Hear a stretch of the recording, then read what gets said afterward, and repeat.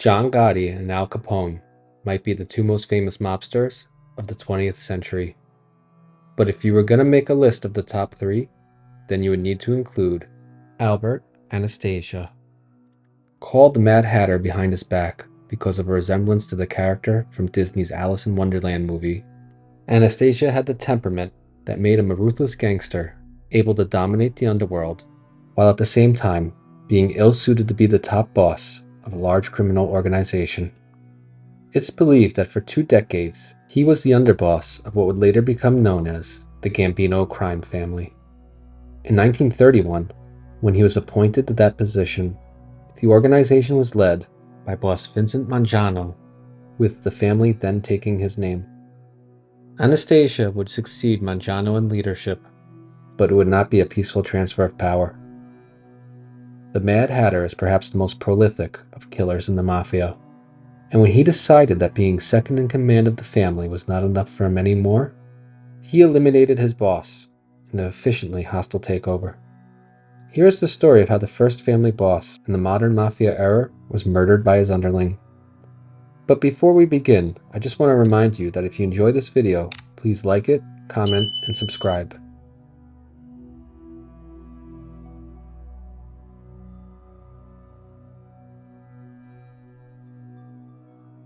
Much has been written and documented about Albert Anastasia due to the infamy he achieved during his lifetime that made him a household name, along with his face becoming the image that the public had for a ruthless hoodlum during the 1940s and 50s. Hundreds of pages of FBI intel on the man are available for download on the Bureau's website, along with many articles that the newspapers from his era wrote about him. He was thrust into the public spotlight after Abraham Kid Twist Rells from Murder Inc. was arrested and told investigators everything he knew about the murder squad Anastasia ran. Typically, one of the advantages of an organized criminal organization is that the leader gives an order and an underling carries it out. This separation creates a legal protection for the leader, as he could deny his involvement if the underling is caught. And Anastasia was not the typical mafia leader. Sometimes he would join his crew on a hit, and he would be the one to carry out the act in front of his men, like stabbing a person in the ear with an ice pick. Some say that the Mad Hatter enjoyed the act of killing, and that's probably true. But it's also a case of a boss leading by example. It could have also been a subtle warning to those working under Anastasia that if they crossed or disappointed him, they would be next. Mangano was the opposite of his underboss because he knew how to stay in the shadows. He had been arrested before, and his name was well known on the Brooklyn waterfront, where he dominated his racket of corruption. But it appears that after 1928, he did not have any legal problems. And while his name has been mentioned in newspaper articles about violence on the waterfront, the FBI did not have any files on him during his lifetime. Vincenzo Mangano was most likely born in December of 1887 or March of 1888 in Palermo, Sicily. He first immigrated to the United States in 1905 with his sister and settled in Brooklyn, where he listed his occupation as a gardener. Once settled in his new country, he Americanized his name to Vincent. Over the next few years, he would travel back and forth across the Atlantic as he brought more relatives with him. He also returned to Sicily to marry his wife, Carolina, and bring her back to the States, where they would have 4 children during the 1910s, 2 boys and 2 girls. During the 1910s and possibly earlier, Mangano became involved with the local mafia in Brooklyn and would become part of Salvatore D'Aquila's family. In 1920, he became a naturalized U.S. citizen and applied for a passport so that he could go on a planned trip to Italy, with the written reason being to settle his estate there. At this point, he now listed his legitimate occupation as being a merchant. It's thought now that the reason for his frequent back-and-forth trips was to serve as an emissary between the growing New York-centered mafia and the mother country that spawned it. Not much is known about his early career, because the old-timer mafiosi were pretty good at keeping their oath of omerta. In October of 1928, boss Salvatore D'Aquila was shot on the street and killed. Tensions were boiling among the various mafia factions across America, and in December of that year, a meeting was held in Cleveland, Ohio at the Statler Hotel among the leadership from all the families in the nation to try and de-escalate the growing hostilities. Mangano was photographed at that meeting as a representative for his family, which meant that he must have at least been a powerful capo by this point, if he wasn't in the upper management yet. Al Mineo took over as boss of the family after this, with Steve Ferrigno as his number 2. During the Castellamarese War, they allied with Joe the Boss Masseria. Both Mineo and Ferrigno were killed in an ambush during the fighting, and leadership of the family reverted to Bronx-based capo Frank Scalise. It's been rumored that initial war victor Salvatore Maranzano wanted Scalise to kill Mangano, but Scalise delayed, and after Maranzano's untimely death, the hit was called off. If you want to learn more about the Castellamarese War, then please check out our video on the subject. Now, the murder of the family's leadership, along with the defection from Masseria to Maranzano, split the family, with some choosing to remain on the side of Joe the Boss. When Lucky Luciano succeeded the dead Maranzano as New York's most powerful mobster, he chose to create the commission to govern the underworld, rather than have one man be the boss of bosses who would eventually be violently murdered by the next ambitious man, with the cycle of chaos continuing. Luciano is then said to have reorganized the mafia, with soldiers from different crews being put into completely different families to create a balance of power. It's also claimed that he forced Frank Scalise out of the boss position of what was the Mineo family, and he installed Vincent Mangano in his place. The capos agreed to this change of leadership because they did not want to antagonize the powerful Luciano. But the family at this stage was not yet complete, because Albert Anastasia had a crucial role to play in its final formation during 1931. Albert Anastasia was not Sicilian. He was from Calabria, which the Sicilians considered to be another country, despite all of them being Italians. He grew up poor, and as soon as he got the chance, he left his village by finding work as a deckhand on a departing ship. When the ship arrived in Brooklyn, he went on shore leave and never returned. On that day in 1919, he committed his first crime in America: illegal immigration. He found work as a longshoreman, and in 1921, he murdered his co-worker, George Torino. He was sentenced to the electric chair at Sing Sing State Prison. As he went up the river and waited for his date with death, he was an aggressive inmate and always got into fights. This caught the attention of another prisoner who was friends with the then rising gangster, Charles Luciano. Seeing that he could use someone as tough and ruthless as Anastasia, Luciano used his political connections to get a judge to rule that Anastasia's conviction was invalid and another trial was needed. 4 witnesses disappeared before the second trial, and Anastasia was acquitted due to lack of evidence. During the 1920s, he became close with Luciano and was a dependable call to make when something violent needed to get done. But his sole occupation during this time was not being a hitman. He formed his own gang of Calabrians on the Brooklyn waterfront to extort the laborers and shipping companies. We don't know when Mangano and Anastasia first met, or even became aware of each other, but it was most likely during this time, and they must have been competitors. Anastasia's star rose during the Castellamarese War, and it's rumored he took part in the hit against Giuseppe Morello and was one of the 4 gunmen to take out Joe the Boss. During those 2 years, he became close with the leadership corps that was forming around Luciano.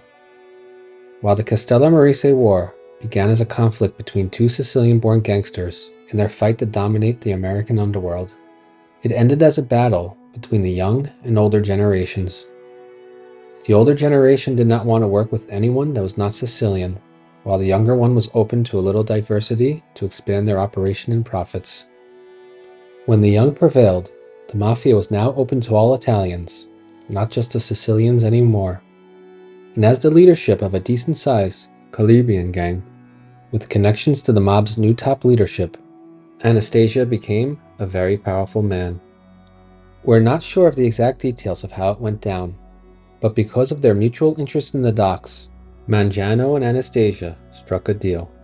They would consolidate their gangs into one family. Vincent would be the boss, and Albert would be his number 2. Any other waterfront gangs that didn't join or quit were to be murdered by Anastasia. After a few holdouts were killed, their control on the waterfront was absolute.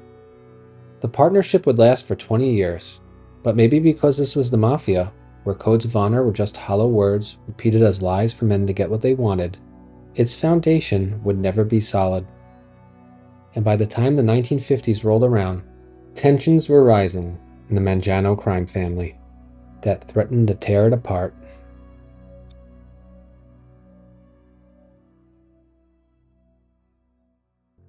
Vincent Mangano, boss of what would become the Gambino family, was written about in the newspapers of the time, and he was given the nickname, the Executioner. There can be little doubt that this name was earned because of his position as boss of the violent mobsters who enforced the corruption at the Brooklyn waterfront and its surrounding neighborhoods. If the mafia of the old-timers era liked to call themselves men of honor, the reality was far from that. Instead, they were parasites who used violence and the threat of it to extort both workers and companies, which drove up the cost of everything to everyone, while making a select few men very rich. For the dock workers, once they became part of the International Longshoremen's Association, they needed to kick back a significant portion of their daily wages to the Mangano family in order to keep their jobs. For the companies, if they had cargo that was time sensitive to unload, then they would need to pay bribes to the mobsters who controlled the workers, or else the cargo was not going to be moved anywhere. And to top off on how much the mafia controlled the area, dock workers were only allowed to shop at mob-approved stores, even if the prices were high, because the mobsters got a kickback from there as well. But this power arrangement started to become disrupted in the late 30s, and it was not because a rival gang was trying to move in. Instead, a longshoreman named Pete Panto started speaking up and holding meetings to protest the current conditions. Emil Camarada, a possible family member and vice president of the ILA, summoned Panto to a meeting at his office to warn him to stop what he was saying because some of the boys did not like it. By some of the boys, he meant the Mangano family. Panto ignored the warning and kept on speaking up. On Friday, July 14th, 1939, he was preparing for a date with his fiancée when someone knocked on the door to his apartment to tell him that he had a phone call. He left, took the call, and told another person that he was about to meet some people he did not trust, and if he was not seen in the morning, then they should call the police. Camarda was in the car that picked up Panto and drove him out to a farm in New Jersey for a meeting. When he arrived, he found Albert Anastasia and hitman Mendy Weiss waiting for him.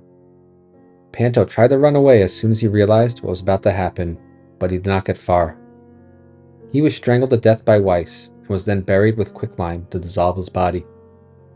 In the aftermath of his disappearance, it became common to see graffiti in Brooklyn that said, "Where is Panto?" Mangano's territory was not just the docks, though, and the waterfront was not his only racket.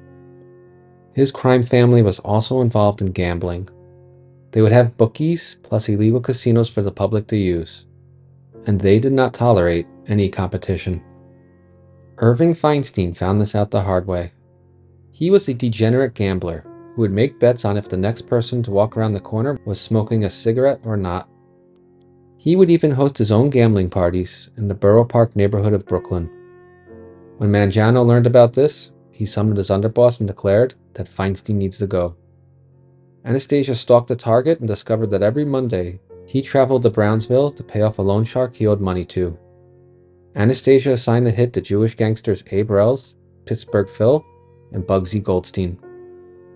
The plan was to kidnap Feinstein off the street in a stolen car and then bring him to Rells' house, where they would kill him in the basement.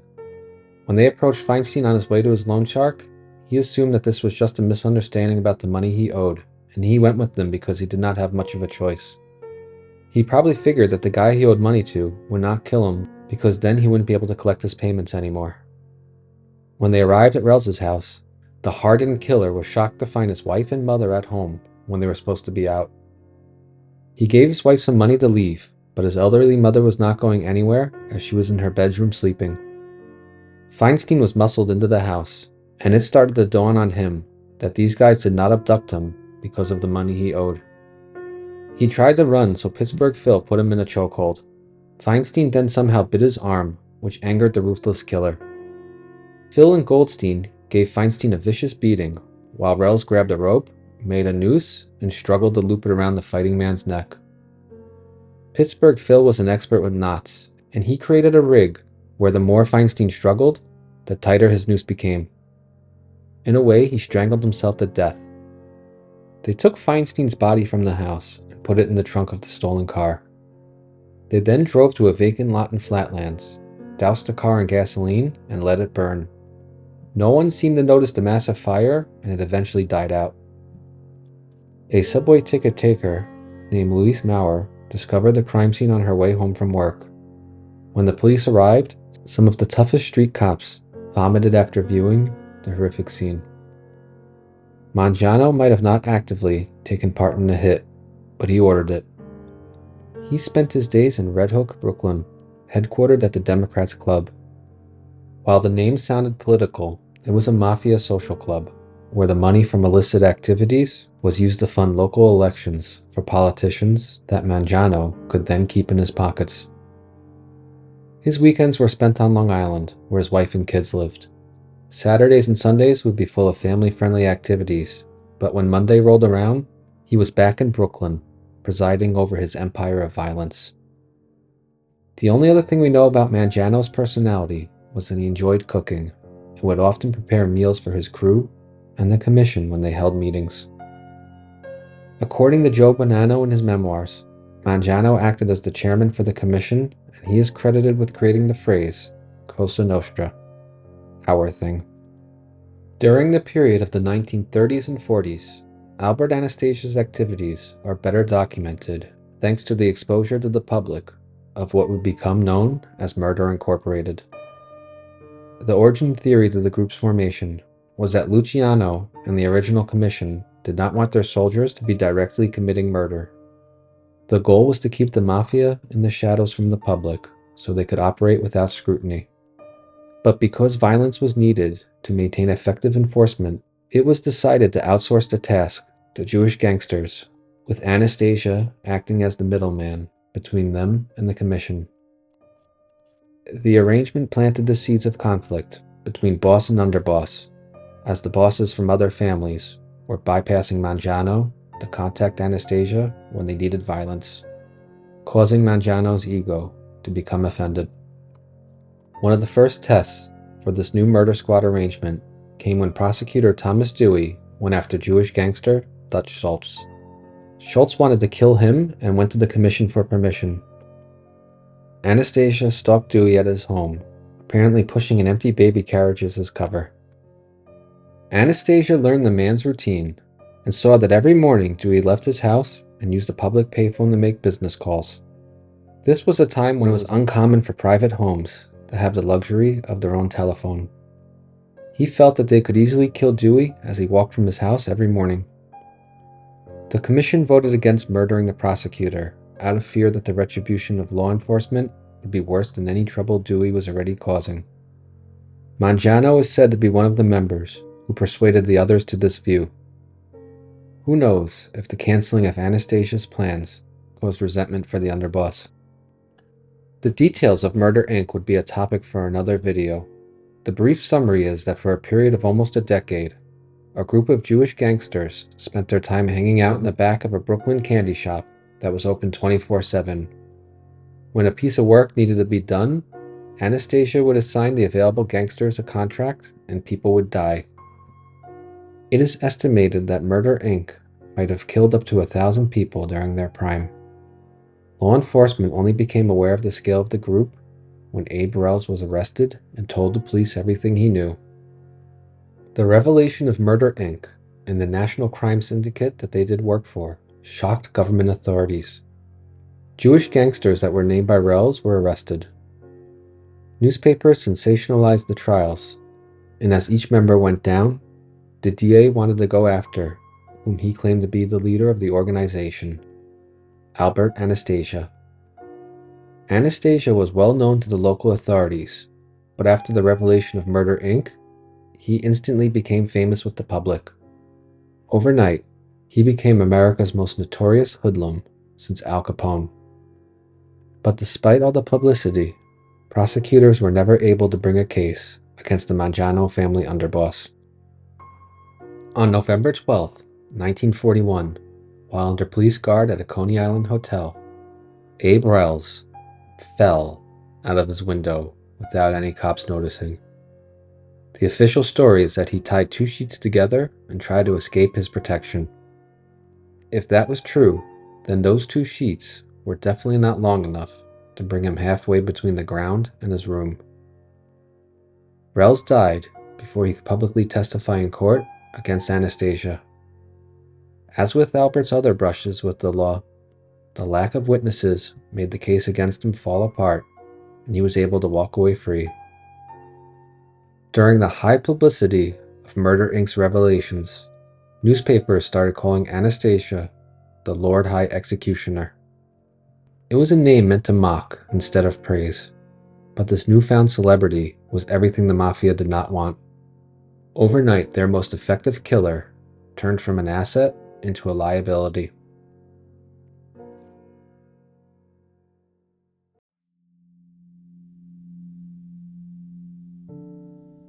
One question I have about Murder Inc.'s collapse is why didn't the Commission, or at least Mangano, have Anastasia killed?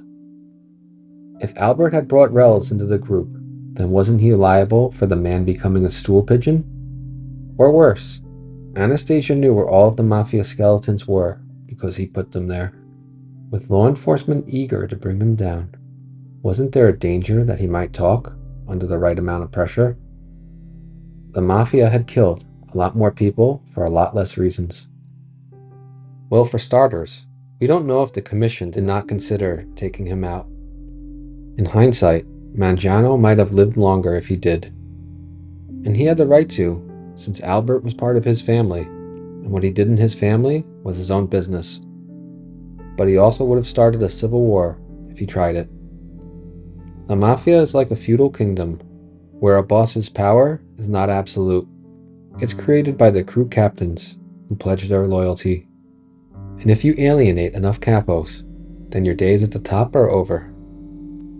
The Mangano family of the 1940s is said to have had three factions within it. The first and smallest were the hardcore Mangano supporters. This included Vincent's brother Philip, who is believed to have either been a powerful captain or the family's consigliere. Another faction, which was the largest, were the Sicilians, who were loyal to the structure of the family, but probably did not have any extra love for Vincent Mangano personally. This group included Frank Scalise, who also might have been either the consigliere or a very powerful capo, since he was briefly the boss. But the Calabrians were the second largest faction, and they were loyal to Anastasia. Future underboss Agnello Della Croce was part of this group. If their leader was murdered and they rebelled, then the family would be permanently split in two. Anastasia was brought into the Mafia by Lucky Luciano, and he had great relations with the most powerful men in organized crime, along with Luciano's underboss, Frank Costello. Maybe these men knew that Anastasia would never rat because of their mutual pasts. Whatever the decision-making process was, Anastasia was safe and kept his prominent position. Details about Mangano's life become especially sparse during the 1940s.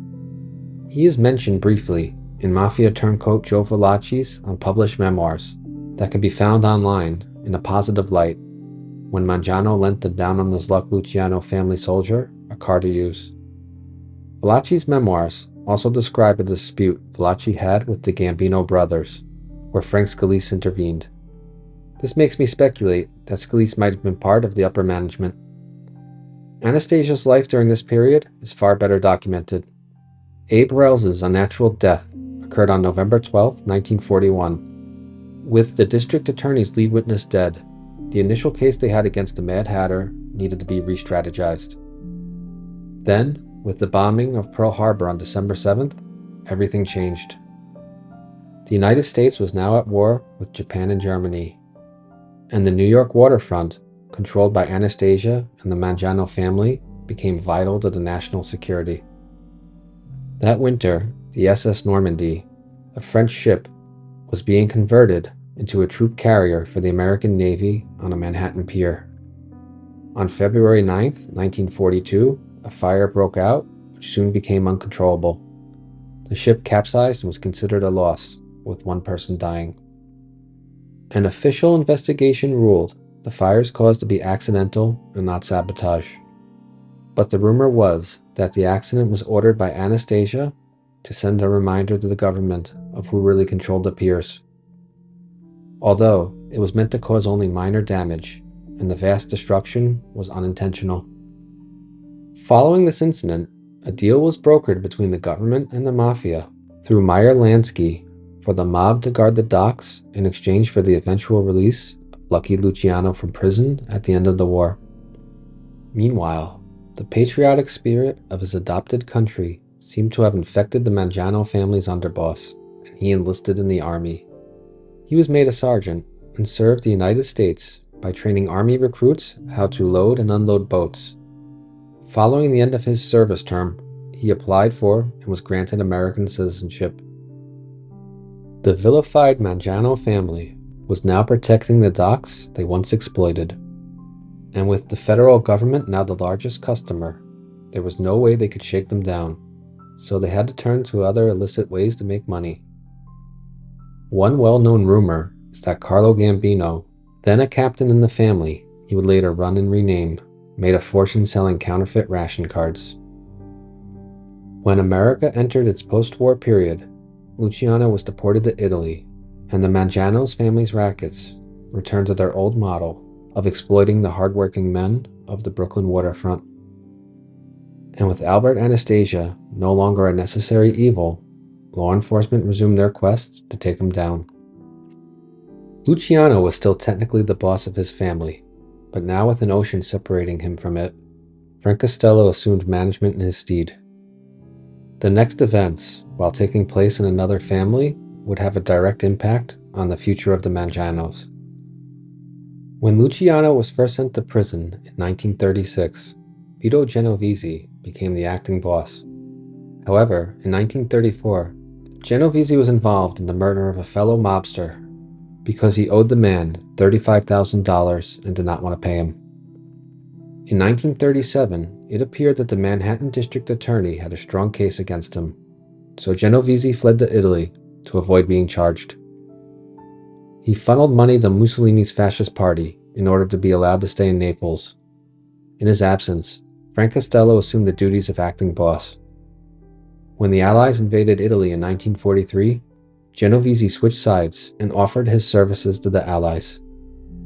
In 1944, he was arrested for stealing supplies from the U.S. Army and then selling them on the black market.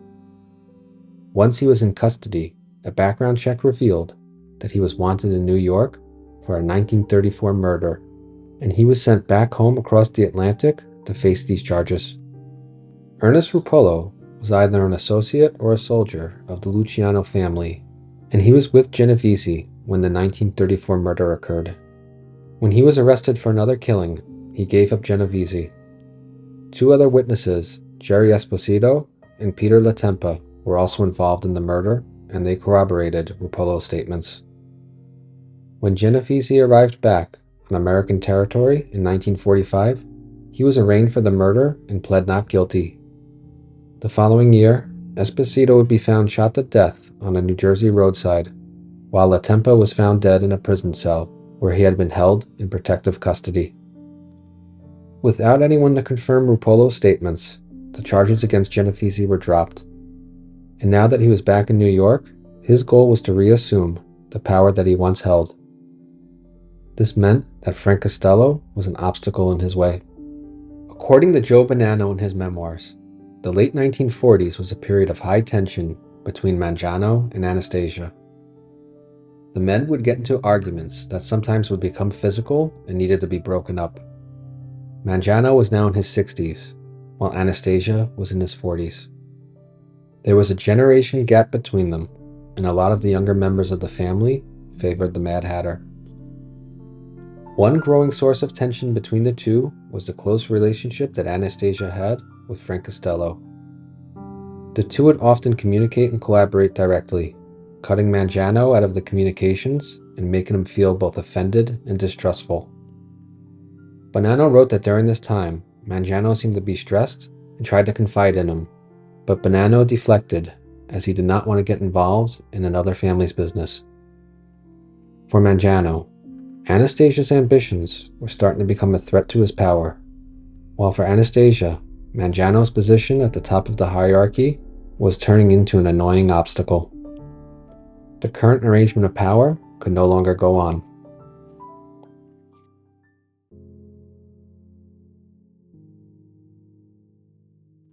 When the Mafia Commission was created in 1931, a series of rules were implemented to keep organized crime well organized. One of these rules was that a boss could not be murdered without the approval of the Commission. Otherwise, there would be constant power struggles in the families that would bring chaos with them. Likewise, if a boss wanted to murder a member of another family, then he needed to secure permission of that family's boss. However, a boss could have members of his own family whacked because that was his own house to keep.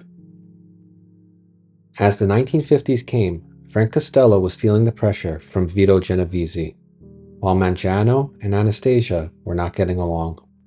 It's believed that Costello felt that his position as de facto boss would be more secure if he had stronger allies on the commission.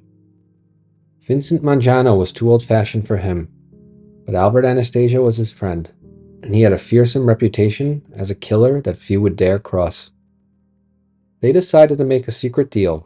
If something were to happen to Mangano, then Costello would throw his support behind Anastasia becoming the family's new boss. It might also be true that at the same time, Mangano took out a contract on his underboss. But this could be a made-up lie that was used to justify what happened next. On April 19, 1951, Philip Mangano, Vincent's brother and chief enforcer, was out shopping with his wife in Brooklyn when he told her that he was going to get a cup of coffee. While he was away from her, someone approached him saying that he was needed. He walked away with that person and was never seen alive again. His body was discovered in a marsh, with his suit jacket and pants missing. He had been shot 3 times, once in the neck and twice in each cheek. His face was too disfigured to have an open casket funeral, and the body was identified by a tag in the shirt that had his name written on it. When the police came to inform Vincent about his brother's death, they could not find him. No one knew where he was. It was assumed that he was hiding out after finding out about his brother's murder, but this was a false hope, as he was never heard from again. In his book, Lord High Executioner, Frank Di Matteo claimed that his mobster uncle, who was part of Anastasia's crew, was there when Mangano was murdered. He claimed that the Mad Hatter did not order the hit. Instead, he did it himself. The claim is that Mangano was lured into a warehouse by Anastasia on the belief that he'd be collecting money from his underboss. As he smiled to greet him, Anastasia took out a gun and shot the old man so he could personally see what his reaction to his death would be. Mangano was then gutted to the point where he looked like a mummy, encased in concrete and dumped into the ocean. Other rumors claim that Mangano was lured to a house in Long Island for a meeting, where he was killed, or that he was kidnapped off the street and killed. Either way, his body was never found, and his biological real family had him legally declared dead in 1961. It's said that the legal work was done by Vincent Mangano Jr., who became a lawyer rather than follow his father and uncle into the mob. The person who benefited the most from Mangano's disappearance and presumed death was Albert Anastasia. Both law enforcement and the underworld figured he was behind it. Sure, you could not kill a boss, but how could a murder be proved when there's not a body? Mangano's disappearance gave Anastasia plausible deniability. Plus, the murder of Philip eliminated the only person who could seriously rival the Mad Hatter's power in the family, while also sending a message to any other potential challengers. Anastasia was summoned to the commission to explain the disappearance of his boss. According to Joe Bonanno, he never admitted his guilt, while also claiming it was Mangano who was trying to have him killed. Costello backed this claim, and because no one wanted to challenge the violent Anastasia, his statements were accepted, and he was named the new boss of the family, which then took on his name. But while Anastasia's passion for violence drove him to rise to the top, his temperament was not suited for the #1 position. In the second half of 1951, there was a case against a group of crooked New York cops that were in the mob's pocket. Anastasia and Luciano family capo Willie Moretti were supposed to pay off the chief witness to stop him from testifying. Instead, they skimmed most of the bribe for themselves, and the plan backfired. While the other families were angry at him, Anastasia spent a couple months holed up in his mansion compound so that he could avoid any attempts of retaliation. During this period, he managed to shift the blame for the snafu onto Willie Moretti. On October 4th, Moretti was gunned down in a restaurant. In February of 1942, Arnold Schuster, a clothing salesman with no connection to organized crime, was walking home when he noticed a famous and most wanted bank robber, Willie Sutton, walking down the street. He immediately told the police, and Sutton was arrested. Schuster became famous overnight for being a good citizen, but one person was very angry at him for what he did. Albert Anastasia saw the news report and said, "I don't like squealers." He then took out a contract on the man. On March 8th, Schuster was gunned down outside of his home. The story of Anastasia ordering the murder came from Joe Valachi.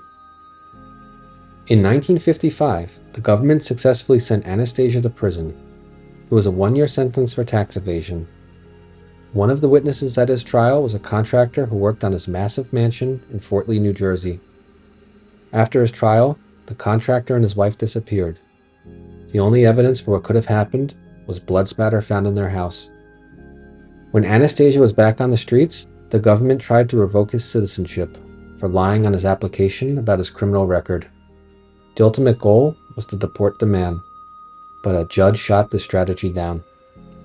The upper management for the rebranded Anastasia family at this point had Albert at the top, with Carlo Gambino as his underboss and Frank Scalise as the consigliere. During this time, the commission decided to open the books. One of the rules following the end of the Castellamarese War was that all of the family's official memberships would remain fixed. The only way for new members to join was for old ones to die, but the commission had final say on when this would happen. A rumor broke out that Scalise was selling memberships to associates for $30,000. Anastasia might have also been in on it, but once the word broke out, he placed all blame on Scalise.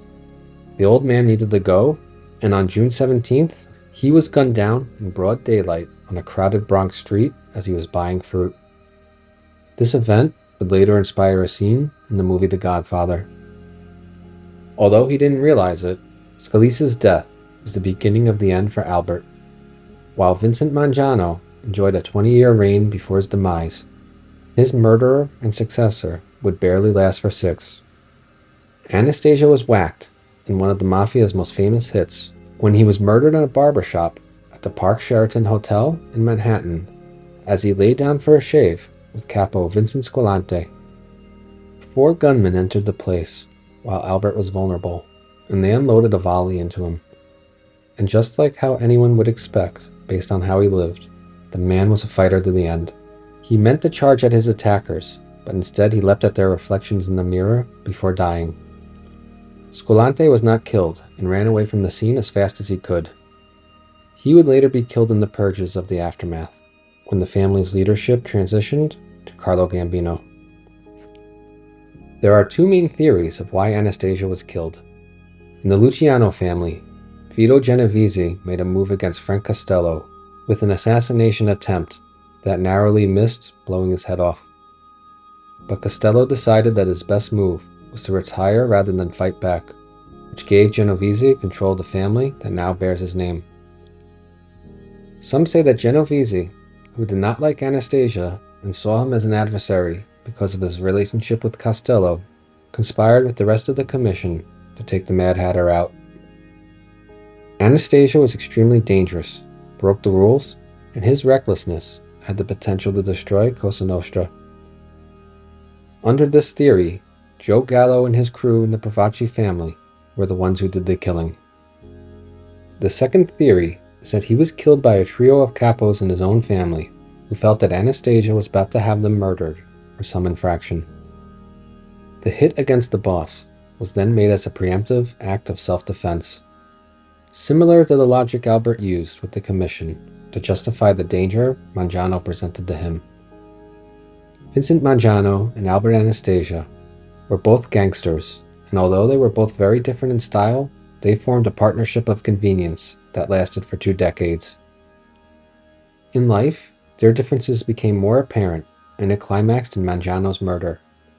But in death, they managed to find more in common. The rules for the Mafia state that a boss should not be killed without the Commission's approval, as it carries a lot of risk for destabilization. When Mangano was murdered without permission, all of the Commission members compromised the rule for their own personal benefits. The same could be said for Anastasia.